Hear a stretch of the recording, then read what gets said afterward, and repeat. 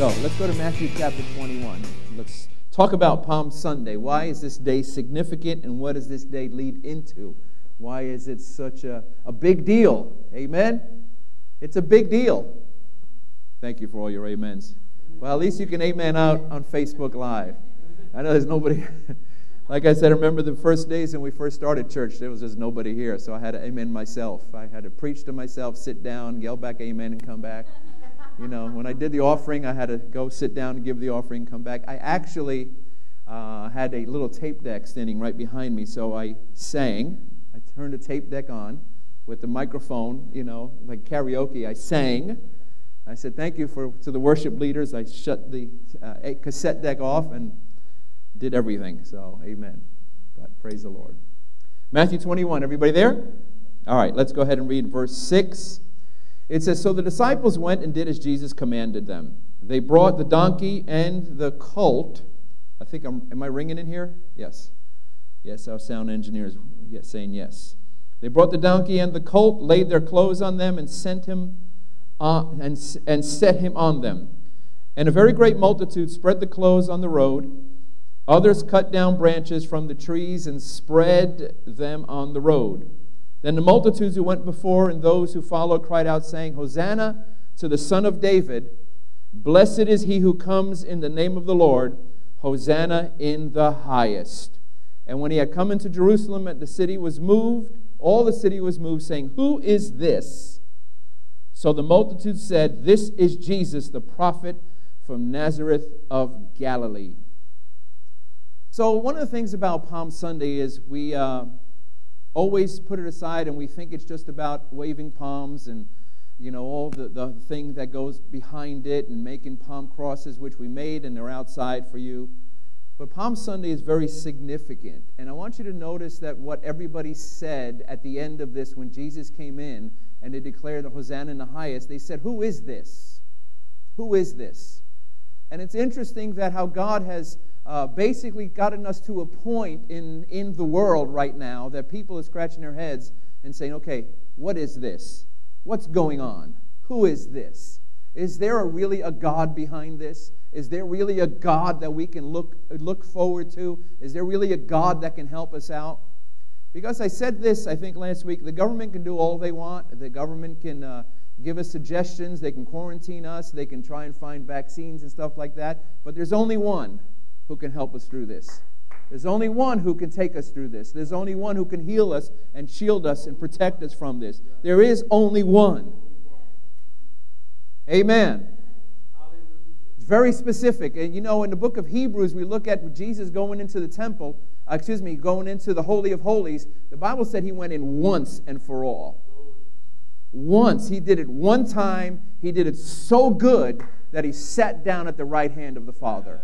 He did such a good job that he said there's no more of the sacrifices. He was the last sacrifice that took care of everything. Amen? There is only one. And if you're watching today, I want to tell you this. There is only one. There's no one else who can help us through this. There's no one else who will get us through this. There's only one. And if you don't know who he is, his name is Jesus. Amen. So let me continue about Palm Sunday. What's the significance about Palm Sunday, and where does it lead into? Well, the purpose of Palm Sunday was, if we go back to the Old Testament, why don't we do that? Let's go there now. Exodus chapter 12. I think it's the best place to go. Exodus chapter 12, and let's discuss Passover.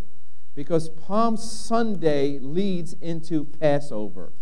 There's a purpose behind it. So Exodus chapter 12, verse 1. Passover. Exodus chapter 12, verse 1. Can I say this about Passover? Well, if you didn't see the Ten Commandments last night with Moses, Cecil B. DeMille, you watched it for 5 hours, right? Let my people go. It's recorded.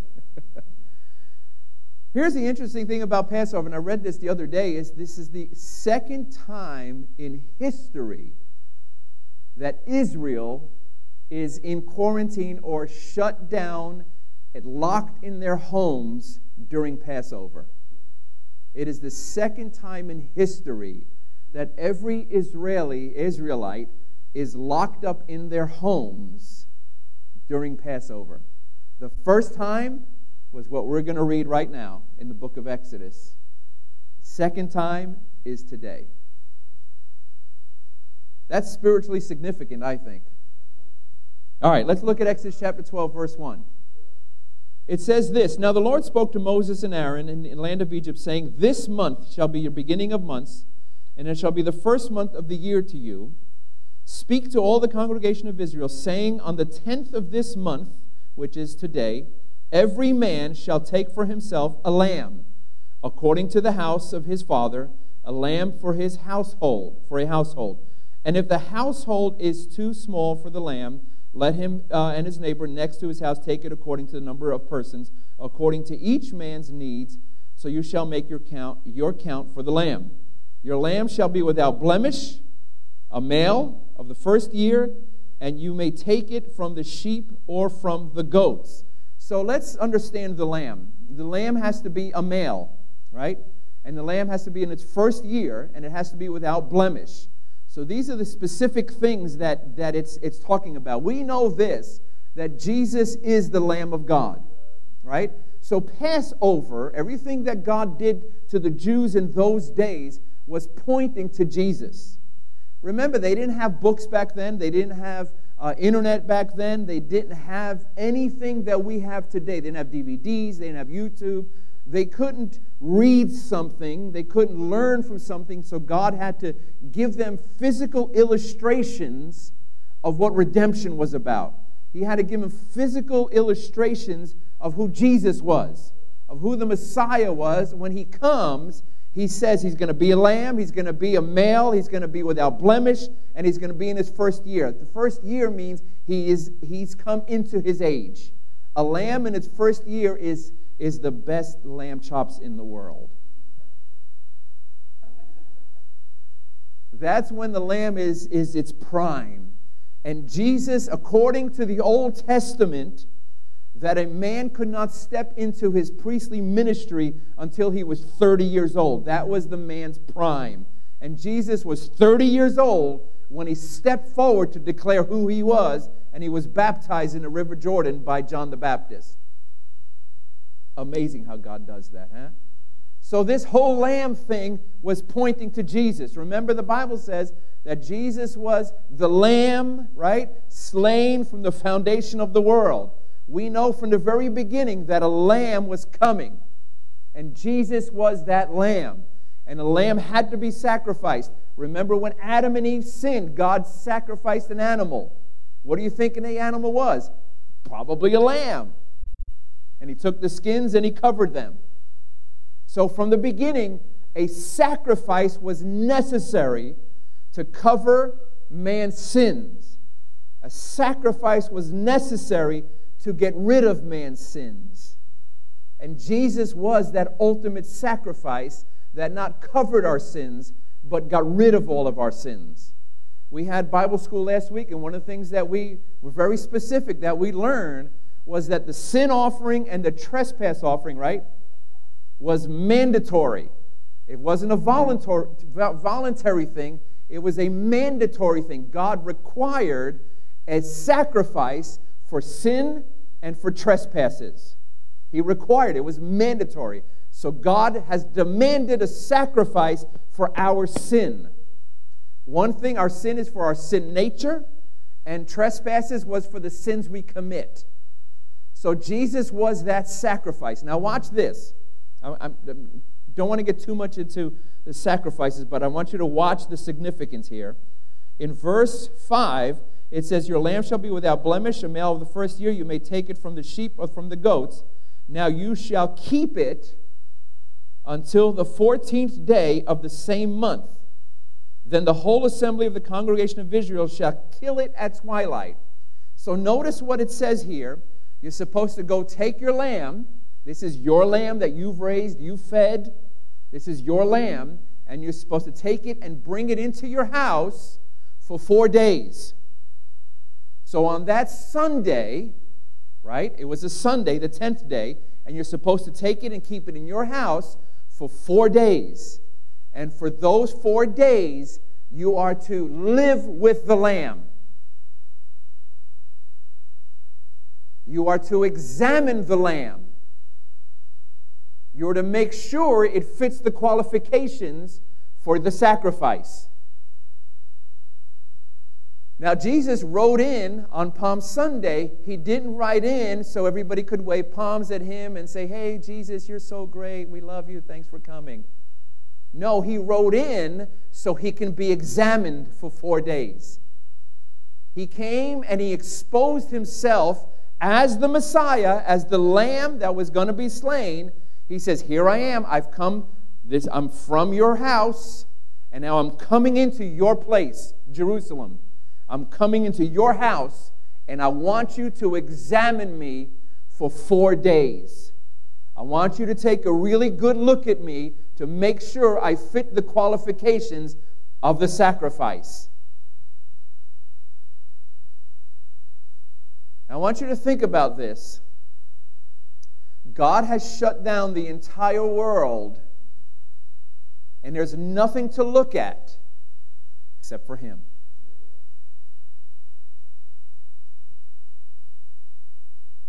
In the Bible, in Matthew chapter 24, let me digress for 1 second because this is very relevant. In Matthew chapter 24, when the disciples asked Jesus, "Tell us about the end times. What will be the sign of your coming? When will all this take place?" And as he's going through the list, right, there's going to be pestilences, which is plagues. He says there are going to be, excuse me, he says there are plagues coming. But these are just excuse me, birth pains, signs that his return is near. He's very clear. He says there are pestilences. A pestilence is a plague that covers the entire world, a pandemic. He says there's going to be earthquakes, there's going to be wars and rumors of wars. And then as he goes through the list, he says this. He says that the sun and the moon will go dark for a day, for 24 hours. And the reason it says that, because it says the same thing in the book of Joel, it says it this way, because for 24 hours, God is going to shut down the entire world. At the very end, at the end of the tribulation period, He's going to shut down the entire world. And He's going to say this, there's no lights, there's no NBA, MLB, NFL, there's no Broadway, there's no schools, there's no government, there's nothing to help you except me. And He says, now you decide whether I'm the Savior or not. You decide whether I'm God or not. In the book of Revelation chapter 16, thank you, sir. May God bless you abundantly. Overflowed. You never lack for water. In Revelation 16, it says this, that after all the plagues, God looked at man, and man, all they did was blaspheme God and say, "God, how could you do this to us? How come you let this happen to us?" And then it says this, but man did not repent. Man would not repent because of the stubbornness of his heart. Guess what, folks? God has shut down the world for a time such as this. And He's asking you this, who is Jesus to you? Examine Him. Listen, you've been locked up for 3 weeks. Open your Bible. Take a look at Jesus. Is He the one?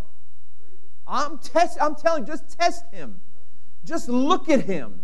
Is He the Lamb of God? Or is some other cow or a pig or a tree, is that your God? Is the government your God? Is Jesus God or not? God is demanding an answer today. You choose, but you better choose wisely. You need to examine Him. In 1 Corinthians chapter 11, the Bible says this, that while they were doing communion, He said this. He said, "Let every man examine himself before he took communion." So my message this morning is real simple. It is time for you to examine yourself. It is time for you to really think, has God been the first in your life? You have nothing else. You've been quarantined. And let me tell you this. If you want this quarantine to continue, then don't choose Him. The quicker people choose God, the quicker people repent, the quicker this quarantine will be over and the plague will go. You see, God allows these things to get our attention. He's screaming really loud right now. And He's saying, guys, hey, you put everything else before me. Don't you think it's time for me to be number one in your life? God is a jealous God. It says it. He said, you shall have no other gods before me. Do you remember, I think it was in Jonah or somewhere in there. No, it wasn't in Jonah. It was somewhere in the Old Testament that they built a statue of a god. And every morning they would come in and the statue would be on the ground. Does anybody know that story? Huh? Was it Baal? I forget. But every time they would come in the morning, the statue would be on the ground. They would rebuild it, put him back together, and the next morning he'd be on the ground again. And God would say, okay, who is your God? Is it a statue or is it the living God? So wherever your life is at this morning, it's time for you to examine yourself. And listen, this is a blessing that God has given us time to examine ourselves. Because the next time He does this, it's tribulation time. And you're not going to escape it. This could be over quickly. We'll get through this. But God is causing us to examine ourselves. This is grace. I said this, I think, last week. But when God kicked Adam and Eve out of the garden, He didn't do it because He was mad at them. He did it to protect them. Because He says really clear, He says, let's put angels and guard the way. Because if they go back and touch it and eat from the tree of life, they'll be dead forever. He says, then there's no redemption for them. So He says, kick them out of the garden, otherwise they'll be in that state forever. So He did it to protect us, because He loves us. Listen, this plague is here because God loves us, and He's given us time to repent. Thank you for all your amens. I know there are different philosophies or theologies out there or doctrines out there that this does not come from God and this and that. Listen, I don't know of any other time when the whole world was shut down. Period. God did allow this. God is going to use this. This is a time for us to sit down and really think of what life is about. Is it about those brand new cars or brand new homes or status symbols? Or is it about Him? Interesting, you go to heaven, right? And, you get all your bling and your gold and this and that. And then, God says, gold. He says, I make streets out of gold. He says, what's up with gold? Why do you guys cherish gold so much when I walk on it? That's what my streets are made out of. And so we idolize gold, right? Everything we wear is gold, gold this. And God says it's pavement. Let's continue. Watch this. It says, so your lamb, verse 6, He says, now you shall keep it until the 14th day of the same month. Then the whole assembly of the congregation of Israel shall kill it at twilight. Jesus died at twilight. He died between 3 and 6 o'clock when it went dark for 3 hours. Think about this. God shut down the lights in the world for 3 hours when Jesus hung on the cross. When He cried out, my God, why have you forsaken me? It was dark for 3 hours. It was a spiritual darkness. And for 3 hours, the Bible says, He screamed it out. My God, why have you forsaken me? Why did you turn your back on me? Even Jesus knew this had to happen, but even Jesus knew this was the worst thing in the world. God turning His back on you is the worst thing you will ever experience in your life. Give your life to Jesus. Examine yourself. I'm asking you this. Today is Palm Sunday. The Lamb has walked into your house. And the next 4 days, examine Him. Look at Him. Think about Him. Think about what's in your heart right now and that hole that's in your heart. I'm not just talking to people who don't know God. I'm talking to Christians too, who've backslidden, who've walked away from church and God.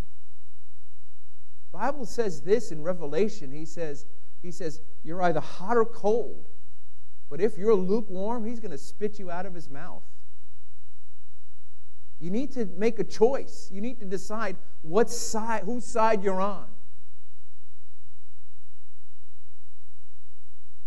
Verse 7, it says, then you shall take some of the blood and put it on the 2 doorposts and on the lintel of the houses where they eat it.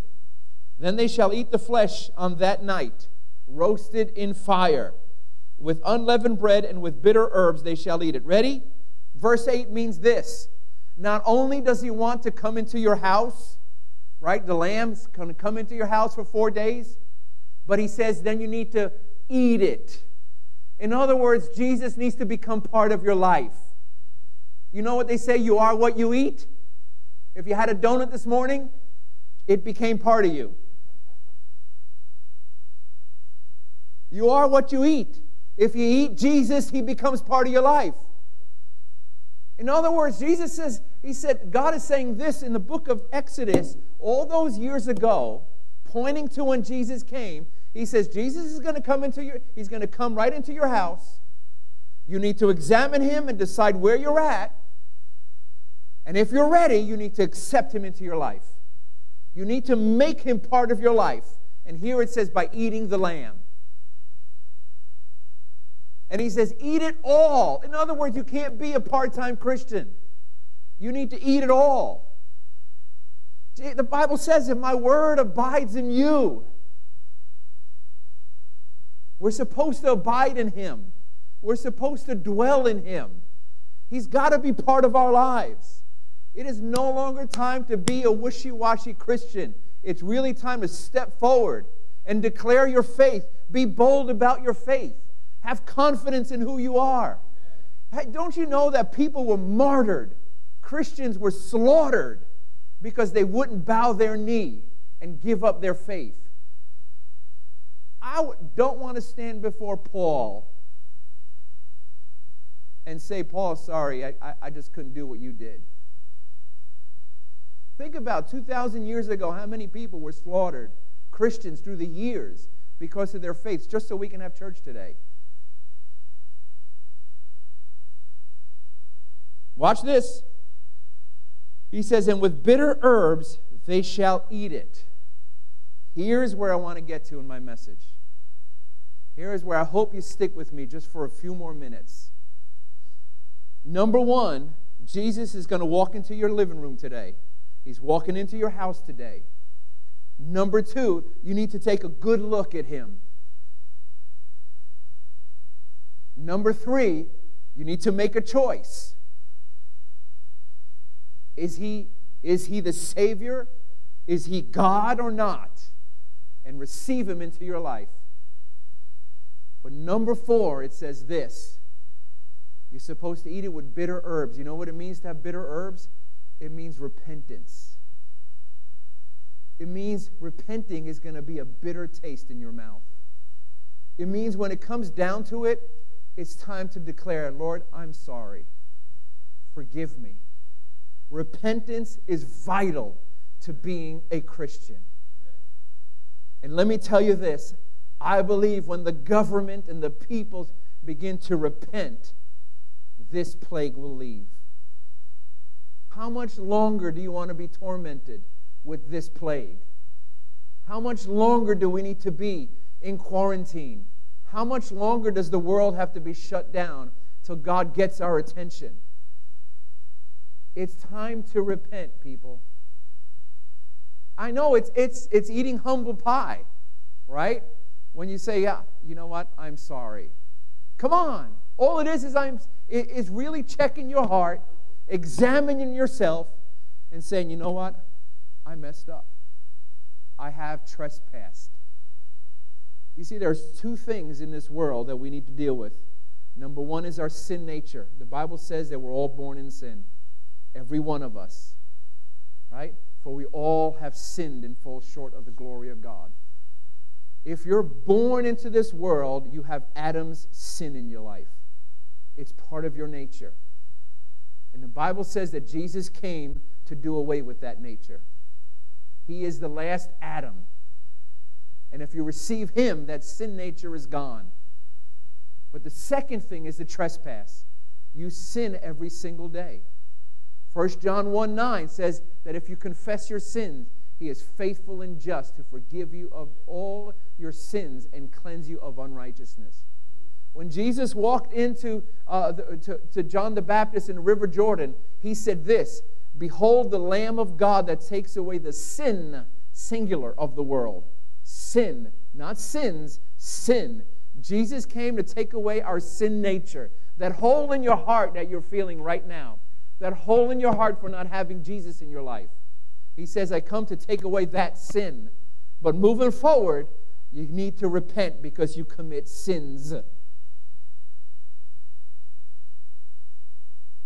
So here's what I want to do. I want all of us to sit for a minute. You know we have a moment of silence, right, for people who have passed away. I want to take a moment of silence. And I want everybody to examine their hearts right now. Everybody in here, everybody out there. This is serious stuff.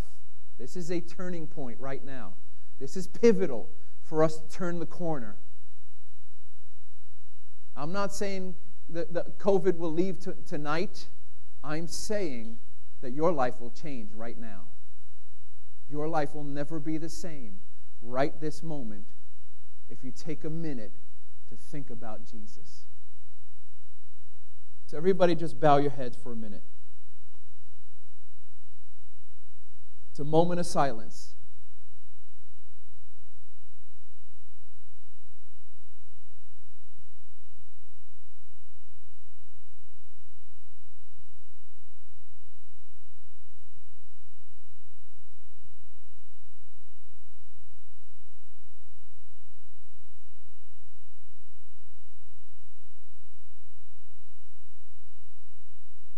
Father, as we've come this morning, we've taken a moment to examine your Son. For God so loved the world that He gave His only begotten Son, that whoever believes in Him shall not perish, but have everlasting life. Father, I for myself have examined your Son. I've examined Him fully in His sacrifice, in His life. And I confess Jesus Christ is my Lord. I ask you to forgive me of my sins, Lord. I examine myself and I know the things that I have done. And I take this moment to confess my sins. Lord, forgive me. I ask everybody on Facebook in this room to take the same time and ask for forgiveness. I don't care who you are. We all sin. Father, forgive us. As we eat the bitter herbs this morning of our own frailty, of our own